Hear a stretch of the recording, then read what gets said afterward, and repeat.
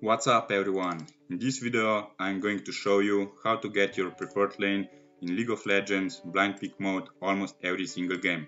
I used to be really slow with calling my lane and I had to play support most of the time, which obviously I really hated. And I'm pretty sure you know what I'm talking about if you are watching this video. With that being said, let me show you how I can now get any lane I want basically every single game. Me and my brother developed a program called Always First, which calls a desired lane for you as soon as you see the loading screen.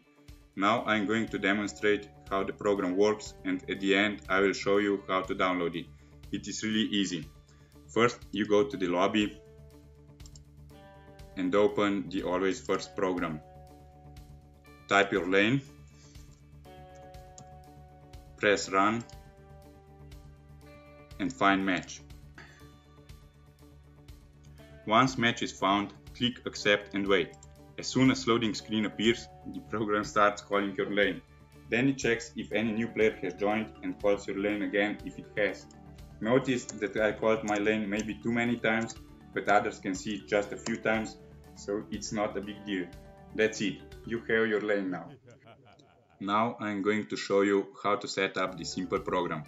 Just click on the link in the description of this video and it will take you to my GitHub profile where you can download it for free. You can also see the source code if you are interested. However, you don't need it at all. To set up everything, click on alwaysfirstgui.exe and run it. It should take just a moment to download it.